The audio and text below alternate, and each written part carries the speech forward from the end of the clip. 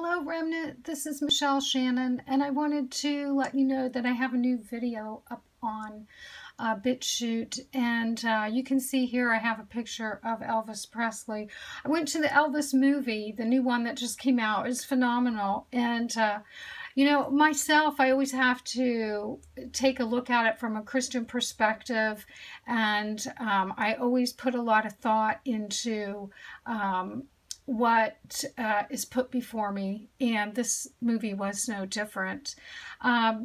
I talk about in this video how my last video I talked about how people who talk about other people are shallow, and then in this video I'm talking about other people.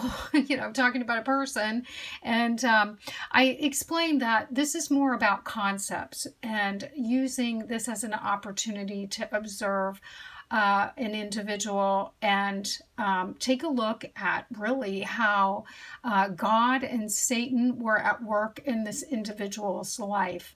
So we're taking a look at some interesting things about his life and some things that we can look at and learn from.